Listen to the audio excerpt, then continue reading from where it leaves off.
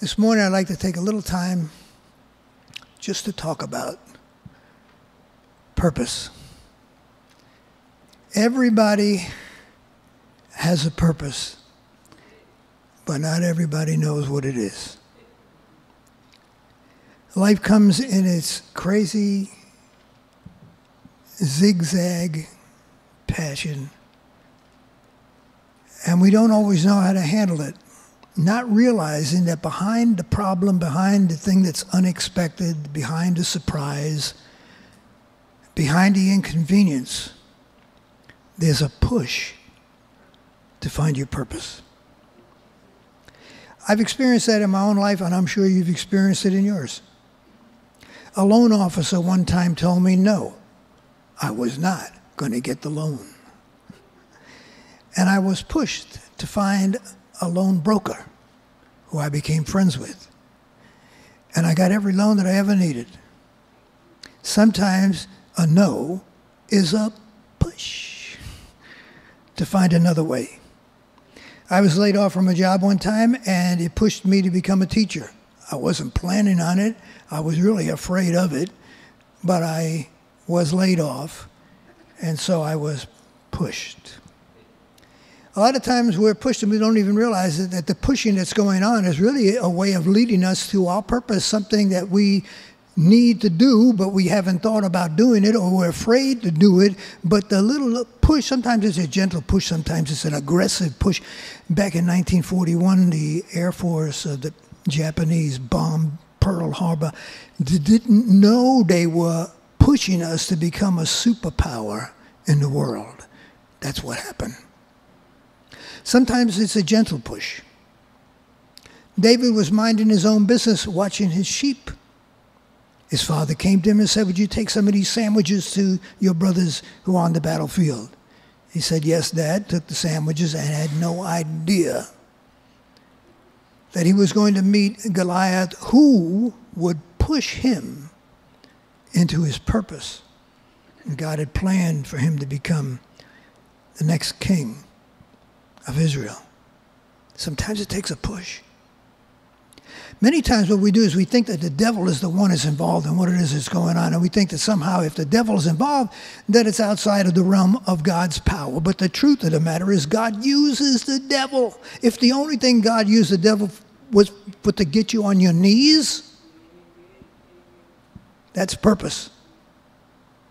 I see God in a sense of having a workbench, and he's put us on the workbench. In fact, the scripture says that we are his workmanship, created in Christ Jesus. He's working. But the work that he does on us is not fun. He's got to measure and then cut and then file and sandpaper and paint and then shellac. And none of that is fun, but all of that is for a purpose. God is getting us to our purpose. Either that, or we're going to live like hamsters that run around in a cage that keeps going around on a cycle for the rest of that little hamster's life. We need purpose. God created everything for purpose. And if that's the hamster's purpose, God bless him. It's not mine. Luke tells us a story that deals with purpose, and I want to take you into it. It's found in Luke, the 10th chapter. Starting with verse 25, it says, "And behold, a certain lawyer, a lawyer who was there to trick Jesus, a certain lawyer stood up and tested Jesus, saying, 'Teacher, what shall I do to inherit eternal life?' Jesus said, 'What does the law say?' He said, 'The law says you're to love God with all of your heart, soul, strength, mind, and body, and your neighbor as yourself.'" Jesus said, "Good answer. Do it." He not wanting to be put off because it seemed like Jesus could handle himself so well, he thought he could throw in another trick question. He said, "Who's my neighbor?" Jesus said, "Glad you asked." Because the lawyer was thinking that Jesus would say, "Another Jew." But if Jesus said a Gentile, he would say, "They're not the seed of Abraham, and we call them dogs."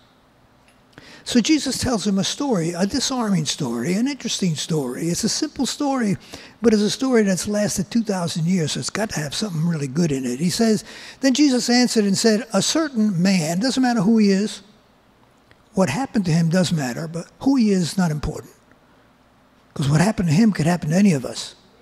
A certain man went down from Jerusalem to Jericho and fell among thieves, who stripped him of his clothing, wounded him, and departed, leaving him half dead.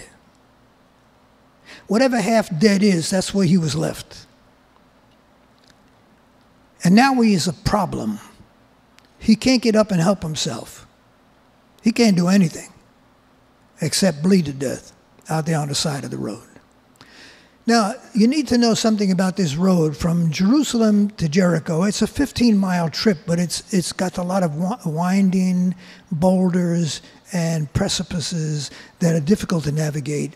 And this is just an indication. In our day, in 30 minutes, you can get from Jericho, from Jerusalem to Jericho or Jericho to Jerusalem in 30 minutes by car. But in those days, it could take you at least 2 days to get that 15 miles because it was a treacherous road.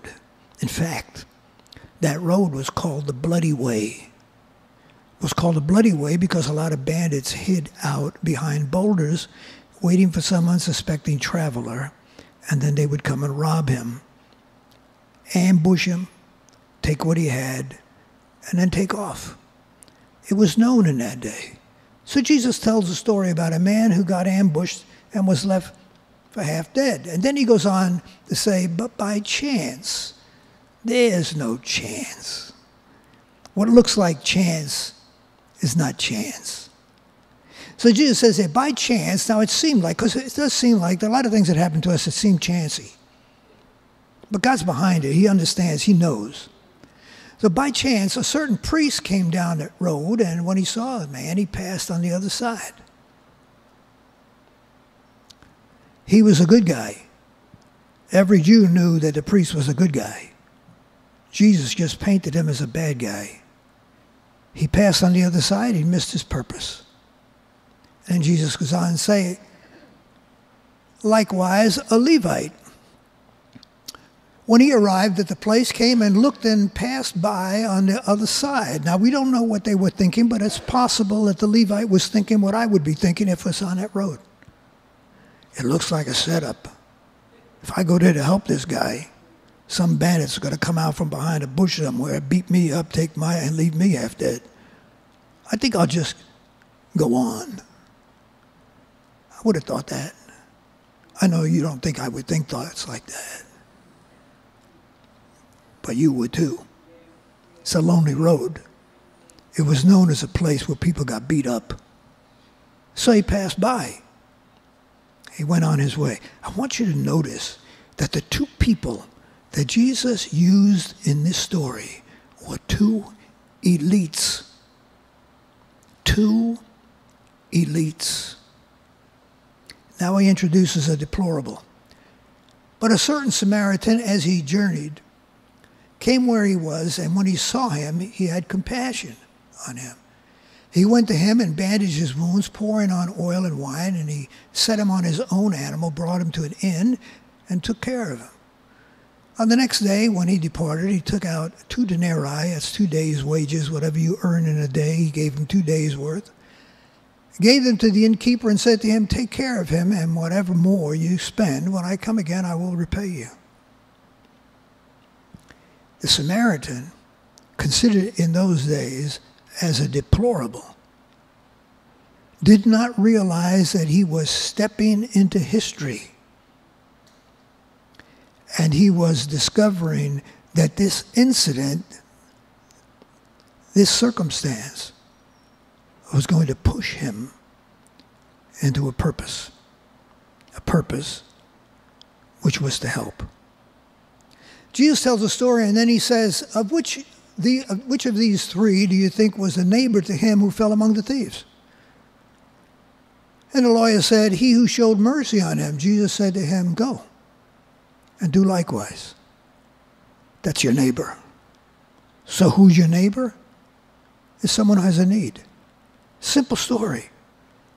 But in this simple story, there's a lot of profound truth. I want you to notice what the story is not about. The story is not about justice. It's not about finding these bandits and bringing them to justice and making them pay for what they did. There's not a hint. We don't even know if the bandits were ever caught. The story has nothing to do with justice. It has everything to do with help. If you want to know it in simple forms, in fact, one of my passions when it comes to preaching is make it simple and make it clear. Our purpose, your purpose, and my purpose is to help. I help in my way, you help in your way. You don't make your way my way, I won't make my way your way. But both of us have the same purpose, and that is to help. God give me the grace to find somebody or something that I can do, that I can help. If you want to know how to fulfill God's will, there's a great starting place. Roll up your sleeves and help somebody. Somebody in your life needs help. In fact, when I'm reading through the gospel, you can't help but realize page after page after page, it's people who need help. Blind Bartimaeus needed his sight. Zacchaeus needed to find Jesus. The woman with the issue of blood needed to be healed. The man with the withered arm, he needed to be healed. The leper needed to be touched. The demonic needed to be undemonized. Yeah, that's what he needed. He needed to be undemonized. And the hungry people needed to be fed. And you know, you go through the Bible, you find fishermen, every time Jesus came across fishermen, they couldn't find any fish. So you just had to tell them which side of the boat. You wonder, what school did they graduate from? Which side of the boat to cast their net? Everybody needs help. At the marriage feast at Canaan, they needed wine. They ran out of wine. They come to Jesus. Jesus helped. He helps everybody. Nicodemus needed to know he needed to be born again. Everybody, the lame man needed to be touched by the word of God and lifted back up on his feet. Everybody in the scripture needs help. Should it surprise us that we don't? Peter was sinking.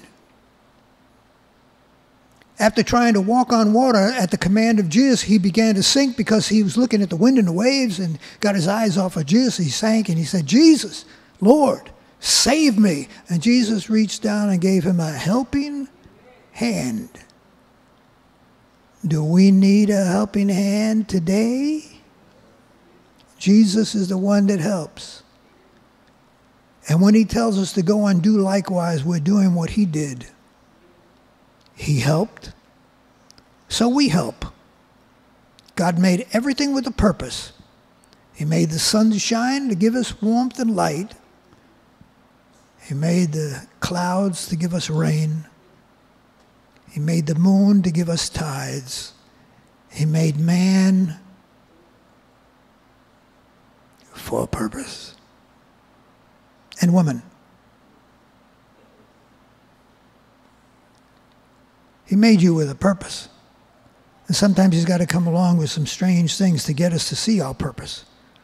President Eisenhower was being interviewed when he was president, and they asked him this question. He said, who, in your estimate, gave you the best advice in your life and career?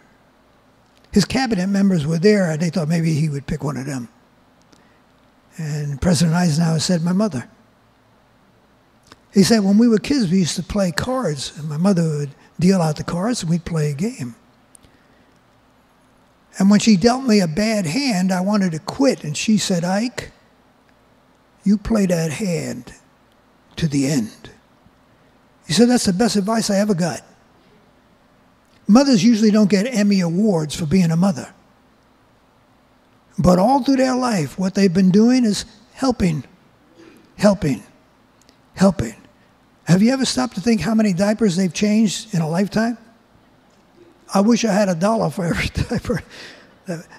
Helping, that's what they do.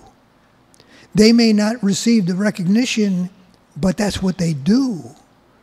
Their purpose is in helping, and so is ours. Ours is this. If it wasn't for help, I wouldn't be here today. I needed help. I went to a school only because the pastor gave me the name of a school that would take some poor kid that didn't have any money to pay for tuition. And they accepted me. And I graduated. Just before graduation, about 2 weeks before graduation, I had no understanding where I was going. So I'm ready to graduate. And in 2 weeks, what am I supposed to do? I don't know. One of the teachers named Brother Fortunato picked up his telephone and made a couple of telephone calls, and before you knew it, before graduation, I was already earmarked to be a custodian at the Rochester Glad Tidings Church, and also I could continue my education at Roberts Wesleyan College. I needed help, and it was there. Don't you? Don't you thank God that the help came? And now he says to us, go and do likewise. They helped you. Help others. Because the road that we are on, like the bloody way that Jesus was talking about, is a road that's treacherous and dangerous. Anything can happen on this road. We can get sick. We can have an accident. There are con artists out there that will waylay us. And some will steal our identity. Did you ever get a call from the IRS? In the last couple of years, I think I got 5 or 6 calls from the IRS. At least they said they were the IRS. And they said there was a warrant out for my arrest. But I could avoid it if I went and got a money order for about $5,000. I could throw in a tip, $5,100, and they would make sure the IRS didn't come after me. They're out there, folks, by the hundreds. They got your telephone number. They know your name, and they're going to call on the road, the bloody way. Anything can happen. You can become ambushed so easily, left stripped, bleeding, and wounded. And we're here to help. And so are you. I was studying this, and I came across an interesting story. I think I told it before. In fact, I'm sure I told it before. But I got to tell you about this dog. It's not my dog. It's a dog that lived a long time ago. This dog and his owner, 9-year-old boy, went for a walk. They explored a cave. While they were in the cave, there was a rock fall. The dog escaped. The boy was left behind. The dog ran to town, barking, trying to get anybody's attention he could. Finally got somebody's attention, and he brought that person to the cave. And they removed the stones that were in the way, and the dog never knew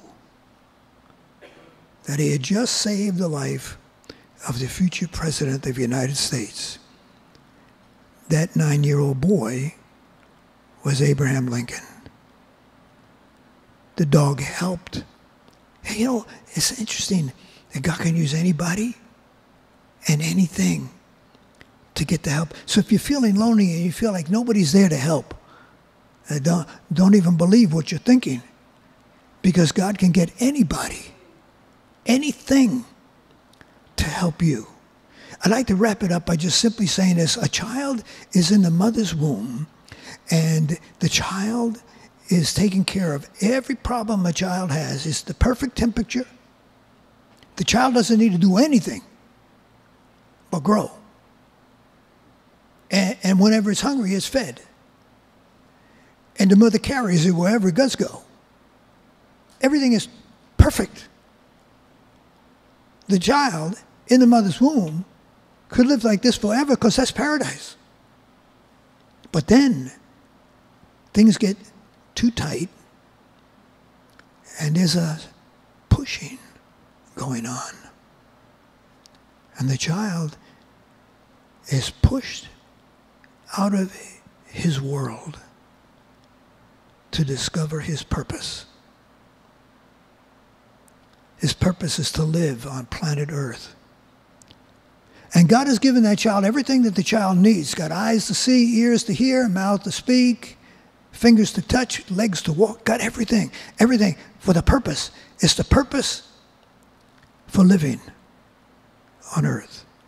The same God who did that is still doing it today. He's preparing us for purpose. And just like that child had to deal with the pushing and the struggling that was going on in the mother's womb, we have to deal with the pushing and the struggling and the tugging and the yanking that's going on the road of life. And it's easy to become discouraged and say, what's the use? There is a use. God is pushing us into our purpose. It's something that God wants you to do, but you can't get to do it until you go through what it is you're going through so you can get to the other end. And on the other end, there it is, purpose. I wish it wasn't that way. I wish God gave us our instructions before we were born so that after we were born, we just read them and do what it is. But it doesn't come that way. He puts us through stuff. You and me. Because he is hammering out a life of purpose. Don't grow weary in doing well. Because it's your purpose. Don't surrender to the fight. Keep on storming the gates of hell. Keep on doing what you know is right. Many years ago, 1974, Nancy and I, with the children, came to California. I came as an associate pastor. The first year was incredible. It was so easy. I was a pastor for 6 years. Now I was stepping into the associate pastor's position. All I had to do is take orders. Nancy Ann started a Sunday school. I worked in the printing shop. And I did a Tuesday night Bible study and movie. I thought I was on vacation. In fact, I was. Nancy and I led a tour group to the Holy Land. It was a 17, 19-day tour group. So all we had to do is go from place to place and kind of keep the people gathered together, make sure they got on the bus, got off the bus, got on the bus. Nancy and I are sitting in the King David Hotel in Jerusalem. It's a knock on the door. It was the pastor's wife. She came in weeping, sobbing, and all she could say is, "It's over. It's over." I said, "What is over?" I'm 17,000 miles away from home. 7,000 miles away. It seemed like 17. "What's over?" She said, "The ministry has collapsed. It's no more." I didn't know at the time. All I thought was, this is the end. This is the living end. And I didn't know I was being pushed into purpose. Sunlight was that purpose. God has his way of sending the help that we need when we need it in a way that we can't understand. But God is able. He's able. I was going through this study and I read something that was amazing to me. I'm talking about help. In fact, if you could entitle the message, it would be being pushed into purpose, but it would be help. Just plain help. A dog helps. People help. I had no idea that trees help. Look at this. This is a willow tree. I was amazed to read this. The enemy of the willow tree is a caterpillar. So when the caterpillar climbs up on the willow tree and starts to nibble at its leaves, the willow tree senses danger and actually secretes a chemical that the wind picks up and blows whichever the wind is going, and it sends a message to all the other willow trees in the area that there's an attack going on and that they need to secrete a chemical which they produce. It gets into their leaves and it's distasteful to the caterpillar so that the caterpillar won't eat. Let me tell you something. If God created trees to help, He created people to help. I lift my hands to heaven, hear my heart surrender. I tell my soul again, you are Lord of all. And though the seas are raging, you will speak and tame them. And you are fine.